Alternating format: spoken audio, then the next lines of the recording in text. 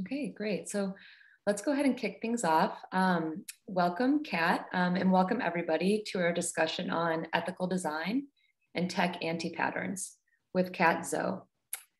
Just by way of introduction, Kat is a product designer at Spotify and the creator of the Design Ethically project, which started out as a framework for applying ethics to the design process and has now grown into a toolkit of speculative activities to help teams forecast the consequences of their projects. She's also a master's student at the University of Cambridge studying AI ethics and society.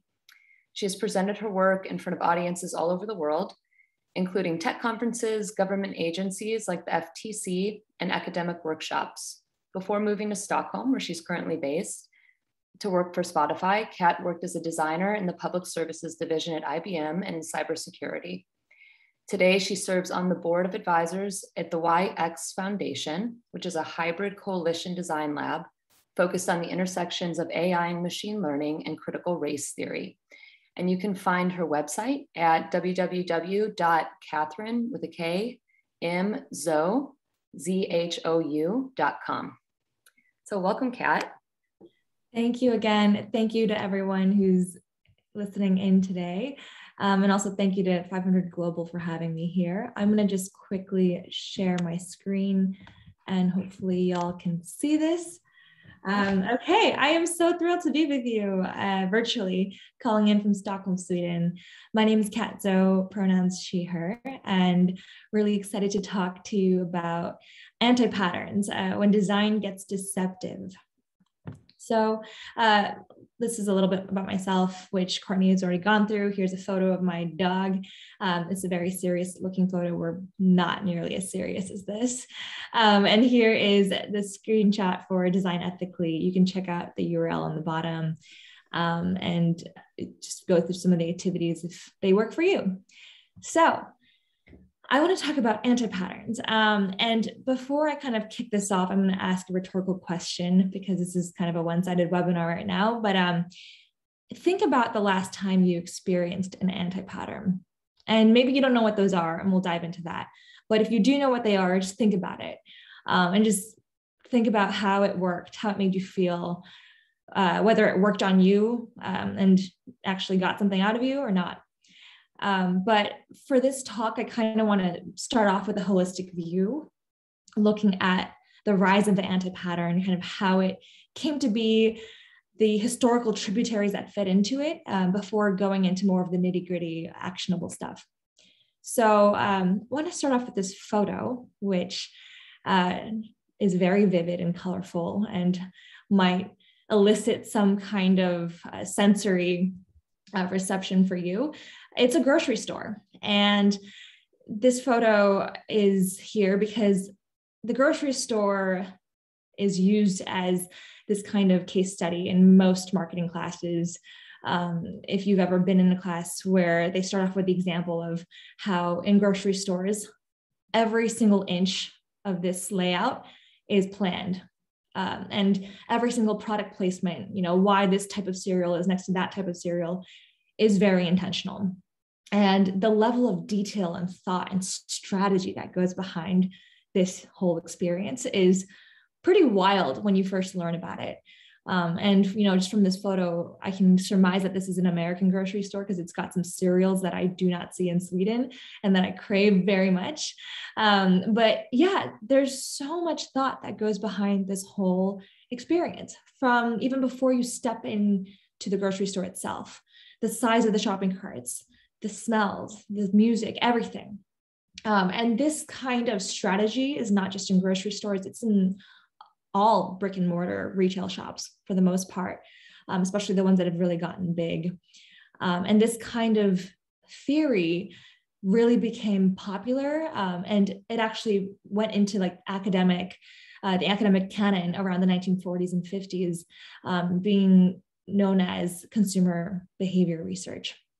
And essentially it legitimized this kind of attitude of understanding users, getting to know them, using a combination of methodologies like behavioral science and economics, psychology, to essentially persuade consumers or users to do things to buy things, to spend time in your store, or a variety of other end goals, right? I want to share another photo, and this is a photo of an advertisement. And, right off the bat, it's just this very loud, incredibly active car dealership ad from Ohio, somewhere in Ohio. I can even hear it just by looking at it. I can hear the person screaming, "Zero down, zip, zero, zilch." It's just a lot. And it's promising what seems to be a lot. I don't really know much about cars myself. I've never bought one.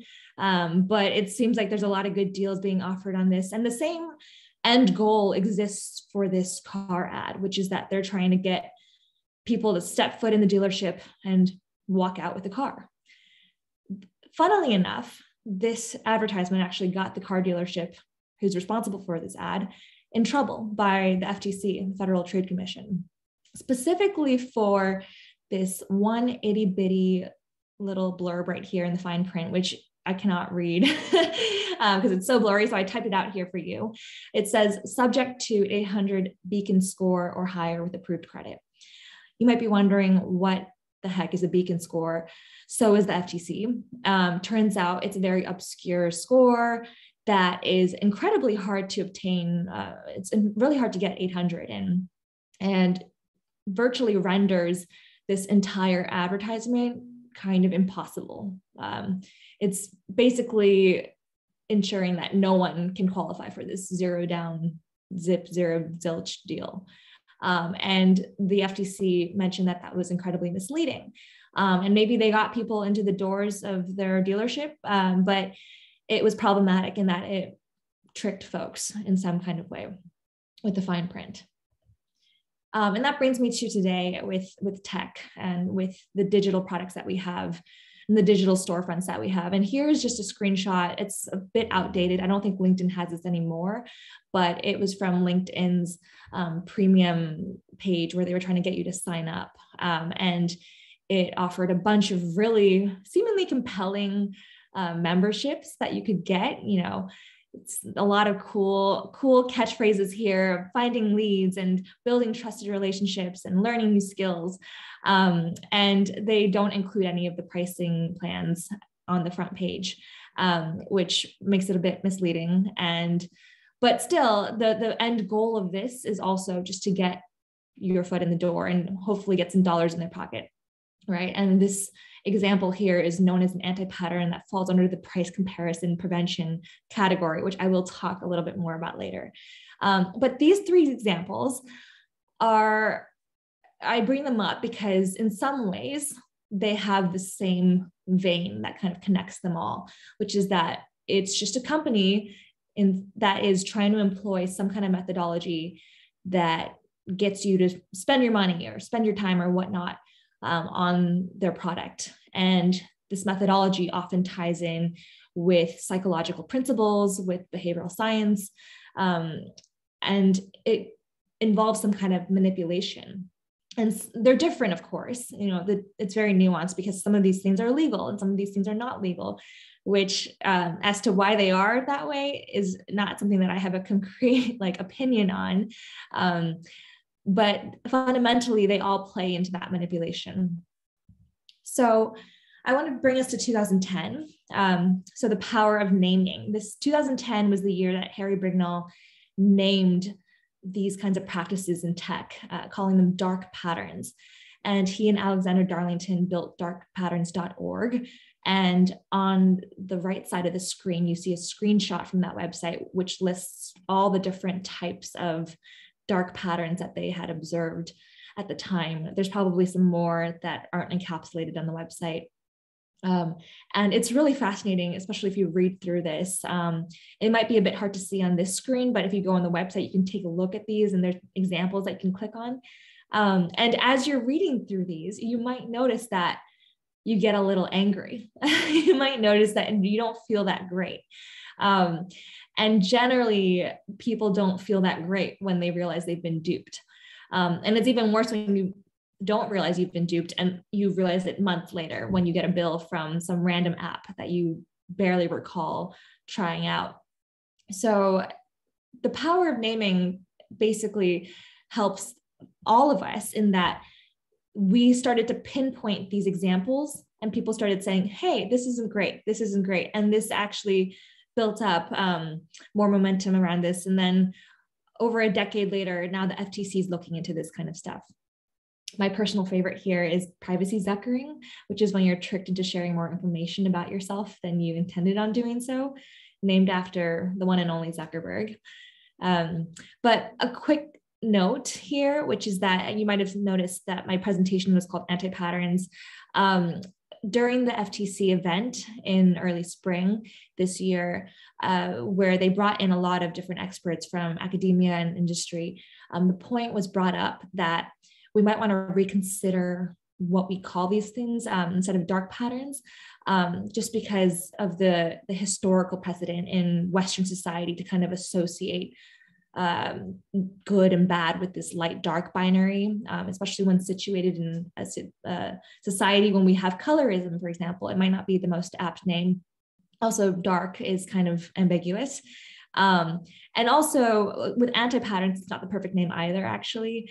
There's also an existing terminology, anti-patterns in computer science, that it might be confused with. So at the moment, I think the industry is still trying to find a proper name for this.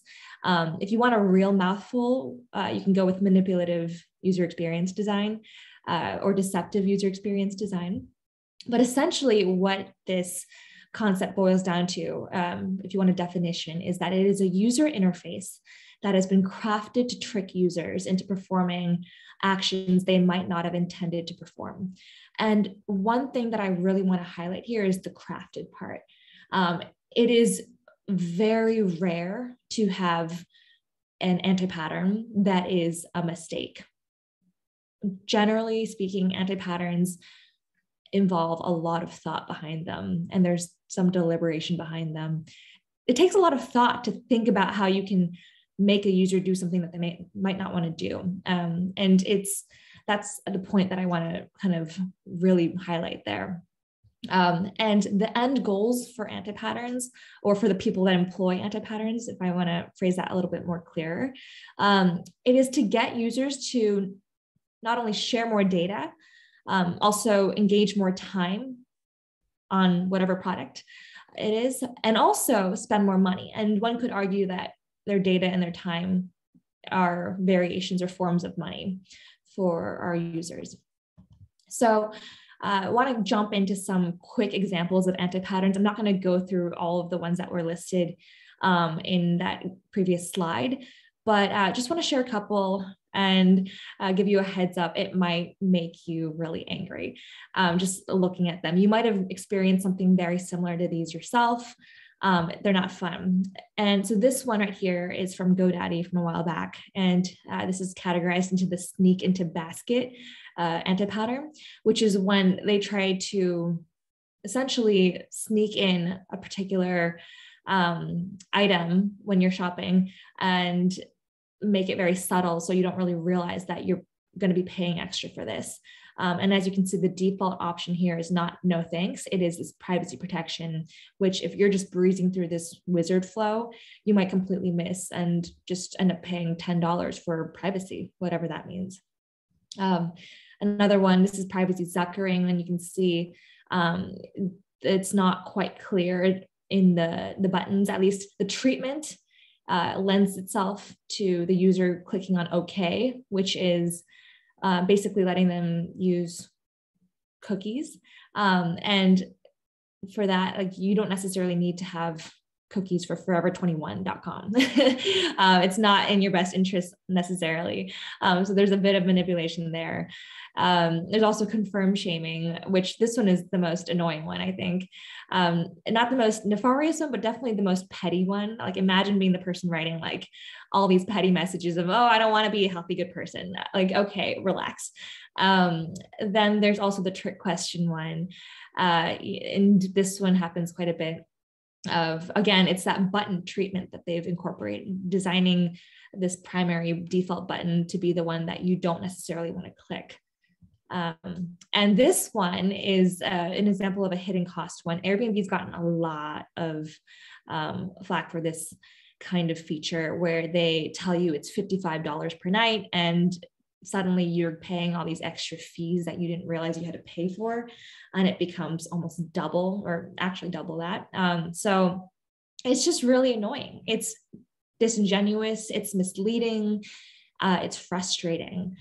And then another example is the trick question kind, where you get on the bottom of this form these two checkboxes that kind of make it confusing as to whether you should be getting details or not, depending on what you check off. Oops. And this one especially, this was actually one that I experienced like just the other day, as I was booking a flight via Ryanair. Don't ask me why I was booking off of Ryanair, but this checkbox right here, basically, I can't really decipher if I'm going to be getting offers or not, because it says if you don't wish to receive these offers, opt out. But then it also prefaces that with a statement saying that our subscribers get the best offers. It's incredibly confusing.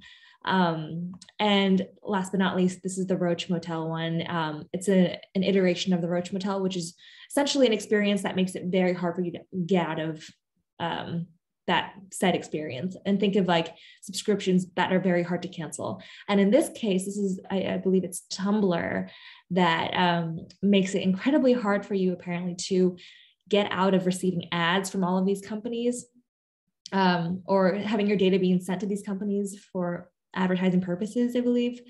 And instead of giving you one like opt out of all of these toggle, you have to go and toggle every single one of these companies individually, which takes a lot of time and is very frustrating.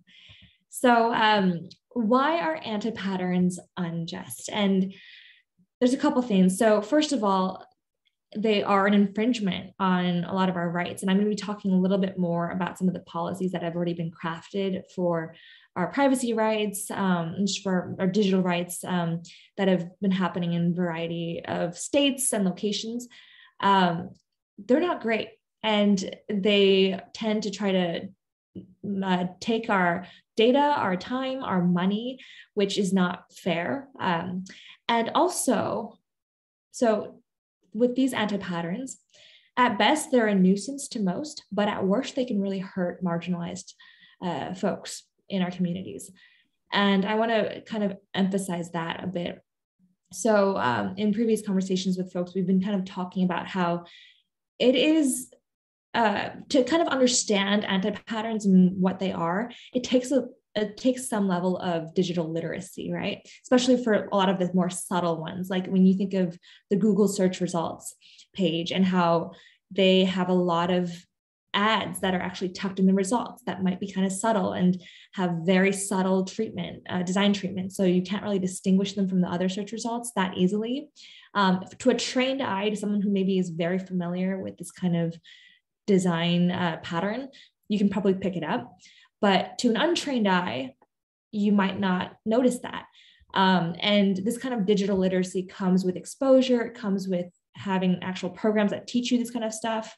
And so for those of us who are not lucky enough to kind of be exposed to that and realize that, they're vulnerable to these kinds of anti-patterns and other malicious types of design, which is unfair and not good.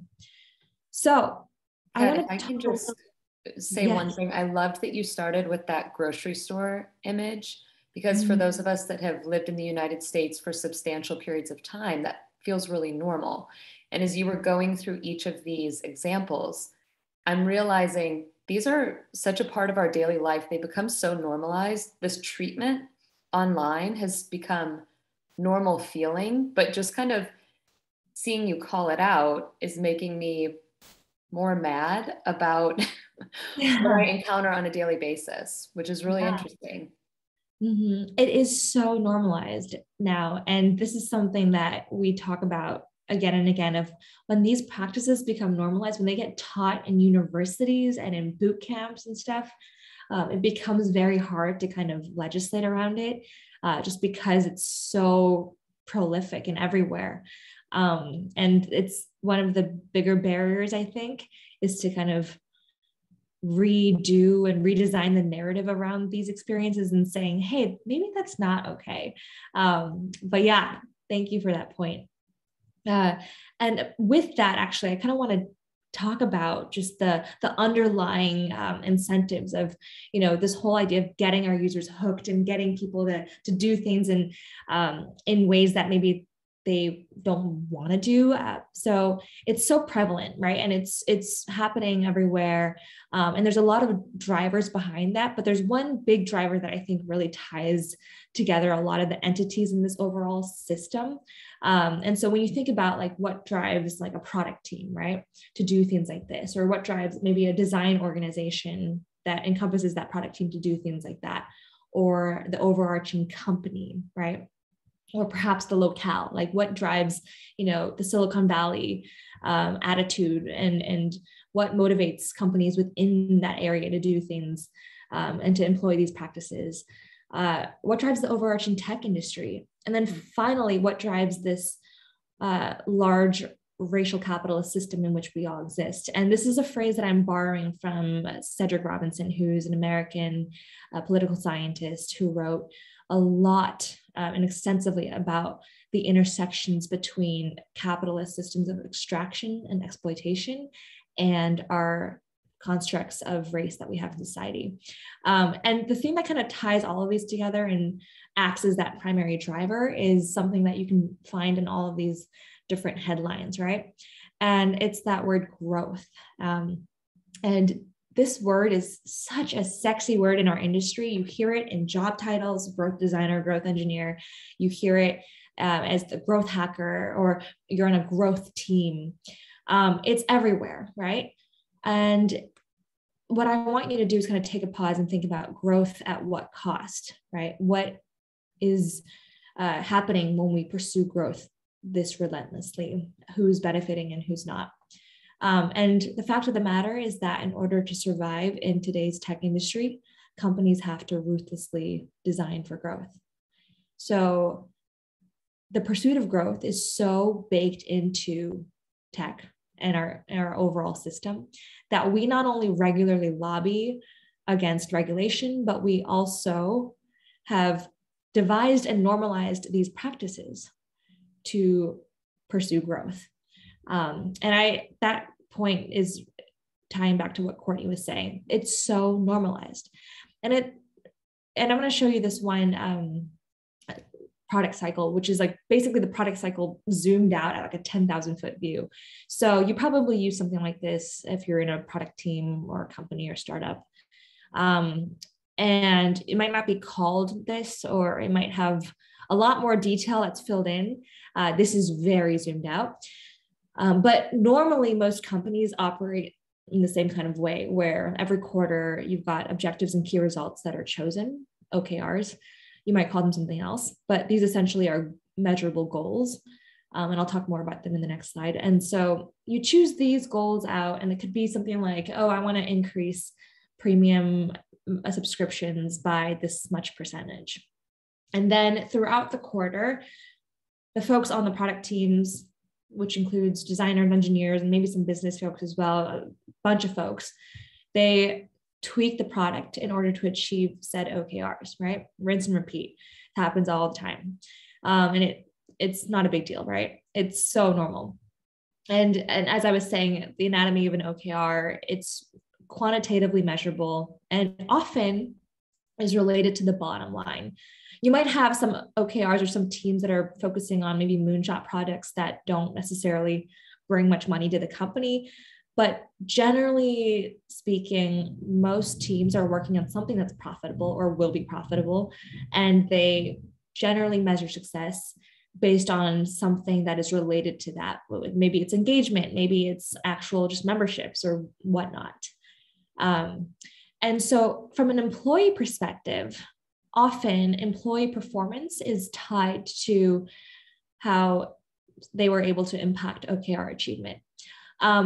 And you might be thinking, well, maybe. And generally speaking, when you think about it, right, when you're going through your performance review at work, you're gonna be asked, oh, what impact have you had?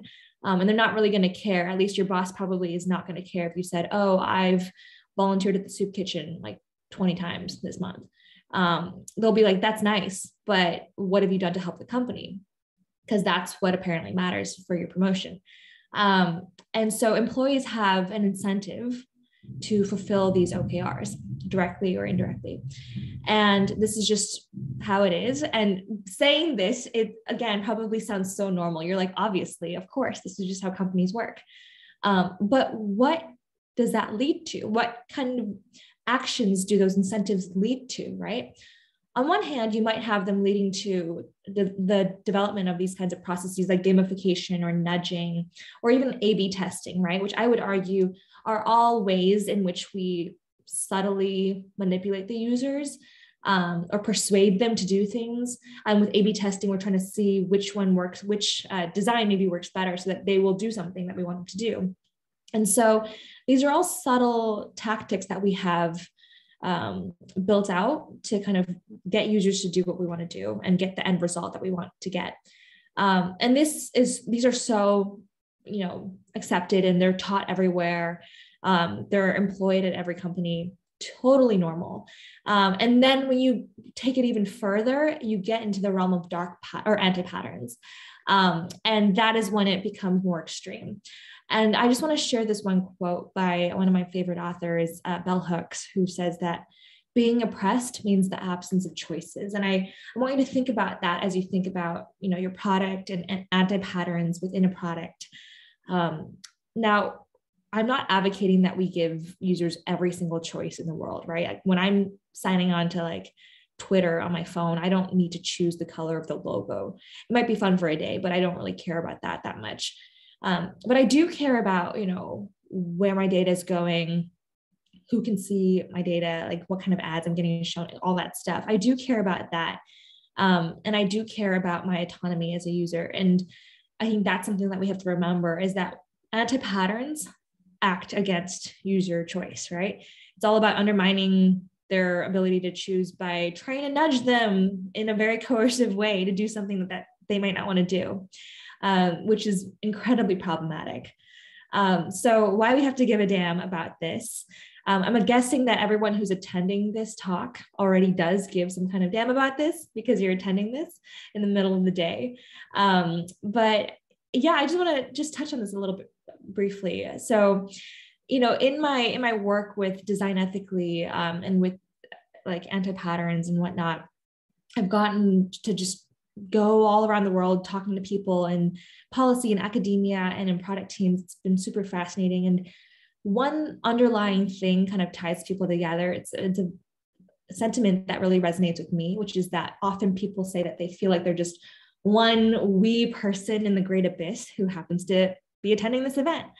And I don't know about you, but this one really hits home for me, and not to get super existential in the middle of the day. But yeah, I can feel like that often. And it can often feel like, our circle of impact maybe only extends to those directly around us, like our close friends and family or colleagues that we work with day to day. But the fact of the matter is, especially if you are working in tech, right, and you've got likely hundreds and thousands of users, if not more, your impact is a lot larger. And that means that you have a lot of privilege in some sense. And I want to kind of underscore the privilege part, because it really is a privilege to be working in tech, right? It's a privilege to be working from home safely during a pandemic for the most part. It's a privilege to be making a tech salary. It's a privilege to be building experiences that shape other people's realities in some sense, right? Especially if you're building products that maybe affect how they view their world and how they get knowledge about the surrounding world. That's a lot of privilege. And when you multiply that with the amount of technological diffusion there is, just by virtue of all these different devices and platforms and all these different, locales in which you're shipping your products, that leads to amplified power. So my question to you to think about is, what are you going to be doing with that amplified power? Who are you going to be helping? And who will you be empowering with that? So if that doesn't inspire you to give a damn about this stuff, maybe this will, which is just, here's a slew of screenshots of basically policies that are kind of coming into play or have already come into play around anti-patterns. And so what's clear is that anti-patterns are now on the minds of folks in Capitol Hill, right? People at the FTC are looking into this really seriously right now. People in academia are looking into this. There are dark pattern tip lines that are popping up. There are bills that are either getting drafted, like the Detour Act and the SAFE Act, that haven't gotten as far as maybe we would have liked, but they have set a really powerful precedent, right? And it's a bipartisan precedent that they've set, because these are bills that are being worked across the aisle. There are policies in California that have been created that are basically changing the game when it comes to how legislation is approaching these kinds of manipulative design patterns that tech companies are using. So people are starting to care about this in the policy world. And I think that means that it is more imperative than ever for us, those are that are working in tech, to start caring about this ourselves and ensuring that we're not violating anything that could be potentially law down the line. So here's just a screenshot of the dark patterns tip line. It came out recently this year. Definitely check it out. If you yourself experience any kind of dark patterns, you can report it and you can let the community know. So when it comes to implementing respectful UX in your own product, let's dive into this a little bit more. So I want to kind of approach it from a today and tomorrow perspective. So today being like right now, this is what you can do, and tomorrow being down the line, more future facing, more speculative. So say you're in a product team or you've got your own startup, what you can do is you can conduct intermittent audits of your products, right? If you have any anti-patterns that are employed, you probably know by now, especially if it's like on a particular part of the product that you're working on. I understand that in some other tech companies, like, you know, especially larger ones, it's so siloed from division to division. You might not know of an anti-pattern that's being employed that's built by someone 3 divisions over. But within your kind of frame of reference, you would know likely if there was an anti-pattern that was being incorporated by your team. But with that said, conducting these audits to make sure that you don't have anything that's not great is really important. Also, establishing company policy that prohibits anti-patterns and educating your employees. This is for the folks in the audience that have their own startups and companies. And if you're not a founder or CEO or whatnot, what you can do is maybe bring it up to your company, propose it somewhere, get a Slack conversation started about this, if you're gutsy enough, and talk about how these things should not be allowed within your company. Also, listen to your users. This is so fundamental. I can pretty much guarantee you that every single anti-pattern that we've seen today or is out there has probably been on the receiving end of a really pissed off or angry, customer review, or maybe someone DM'd the Twitter account for that company saying, what the heck was that? People do respond to these things and they will tell you if it's bothering them. I am an avid fan of DMing companies that I'm mad at that have screwed up my order to tell them that I don't want to pay for this. So listen to them and they will be the first ones to tell you if you've got an anti-pattern that's problematic.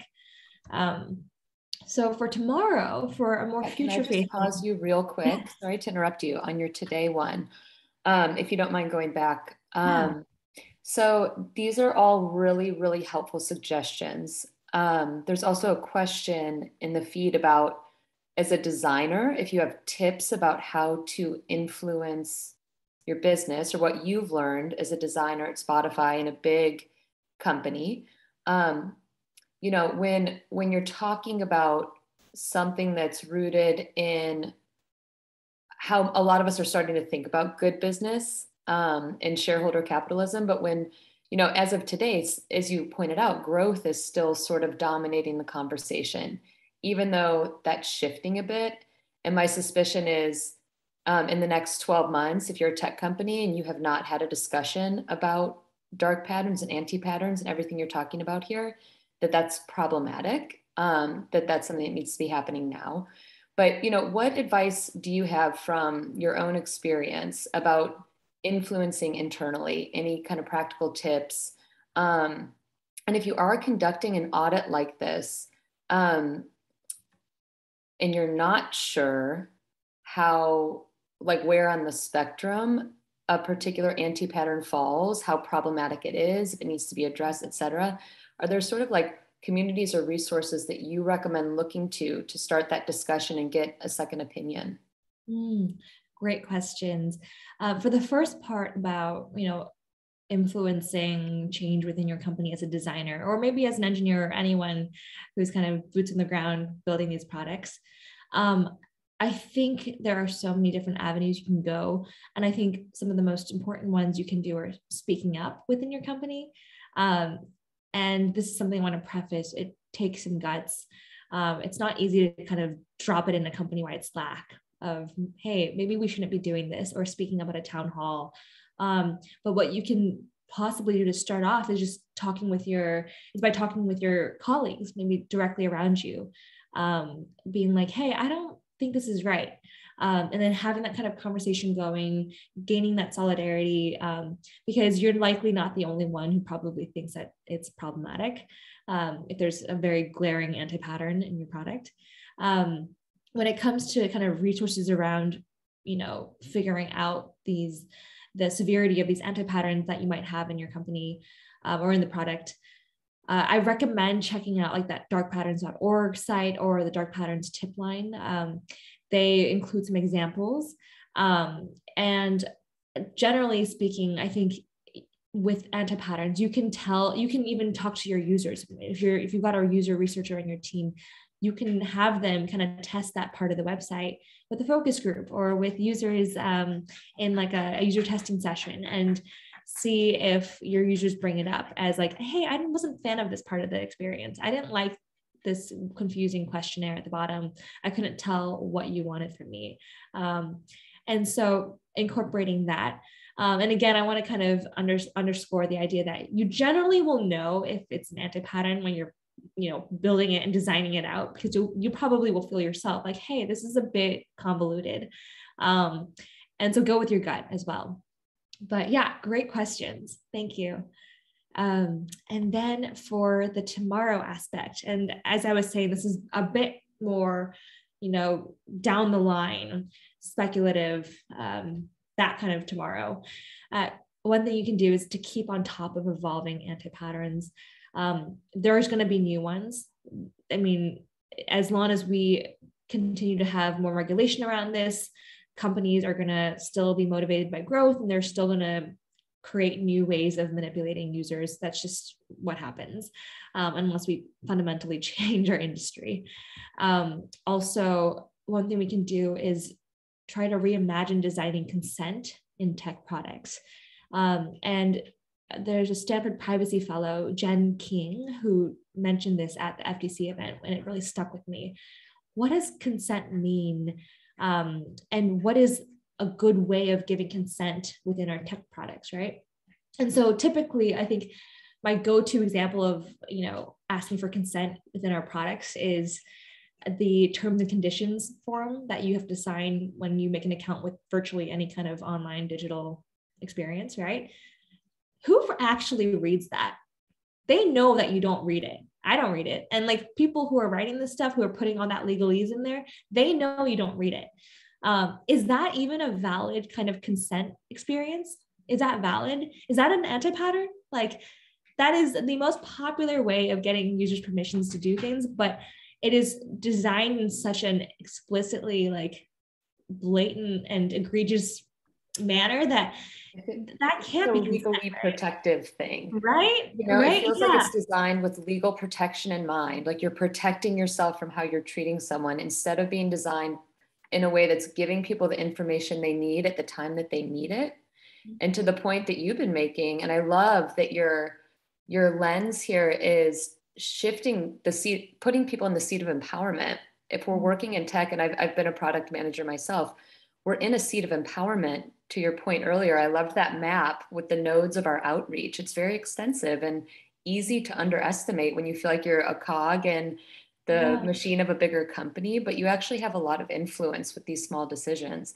And I think that shifting that lens, those small shifts, like what you're saying, and thinking about giving that information at the time it's needed in a really helpful way is a completely different experience. And it wouldn't look Exactly. like terms and conditions, to your point. No, exactly. And like I mentioned in the beginning of the presentation with that example of the car dealership ad, what got them in trouble was that fine print situation and the bold advertisement they had on top. Essentially, in some ways, the T&C that we have to sign for every app that we use is that fine print, right? You've got like Facebook blaring, oh, this is community and like engagement and friends and family. And then in the T&C, you've got all these other things that you're getting yourself into. So that's a really crucial point. And I don't know what it's going to look like in the future, right? But it's something that we have to actively work on and imagining. Also, exploring new indicators of success that are not just growth oriented, right? And this is kind of hard because we're so situated in this like capitalist mindset. But what can we measure that's not just tied to the bottom line? What can we focus on that's not just tied to optimizing for the next quarter, right? These short-term growth benchmarks. How can we envision new ways of working and new goals to strive for? So looking forward, if I had to kind of forecast for the anti-pattern scene, I feel like if I had a gun to my head, had to guess, I think there will be legislation on anti-patterns that will continue cropping up. And I think some of them will eventually get passed. We still are quite a far ways out from like any federal level. I know we've gotten like DTOR and the Safe Data Act, but those didn't make it very far. But what was encouraging, which is what I mentioned before, was that there was this kind of bipartisan effort to tackle this issue. As I also mentioned before, I think that anti-patterns will continue to evolve. That's just to be expected. Maybe they'll make appearances in emerging tech like VR, AR. And I think we just have to be very cognizant and be wary of them as they crop up. And I want to share one photo here. This is the photo that gives me chills all the time. And it also gives me hope in some ways. You might recognize this. This was taken in November 2018, I believe, in San Francisco. And it was during the Google walkouts back then when some very senior Google employees were accused of sexual harassment and then basically got off scotch-free. Some had very generous severance packages, which is absolutely absurd. But anyway, this happened. People were rightfully furious and they walked out, and people took to the streets. They talked about it. They had some really important discussions. And what I think this shows is that we do have unprecedented power today. I don't know the full extent to which what Google did after this, but they did make changes eventually. It also pushed the needle on a lot of these conversations within other spheres within tech and beyond. And I just want to highlight that the power that we have of collective action within the tech industry, the power that we have from organizing and spreading more awareness about things, this is something that's so exciting, right? And we're seeing more of this action and unionizing today, more so than ever within this industry. And it's, of course, has a lot of historical precedents from other industries as well. And I hope that we can continue on with this trend. And I want to close off, this is my second to last slide, but with this quote from Grace Lee Boggs, who's an American activist. She says that in order to transform the world, we have to transform ourselves. And this quote is really near and dear to my heart. I think this involves a lot of self-learning and unlearning on our own part to kind of realize how we can look out for all of our users, but also people that aren't our users, and people that aren't necessarily just everyone. And last but not least, nobody's neutral, and doing nothing is not neutral. It is important that you speak up on this when you get the chance, and doing nothing is just complicit in the whole problem. But with that, I just want to thank you all for joining in, and thank you so much, Courtney and the 500 Global team, for having me here. Thank you so much, Kat. This was a wonderful presentation. We loved speaking with you.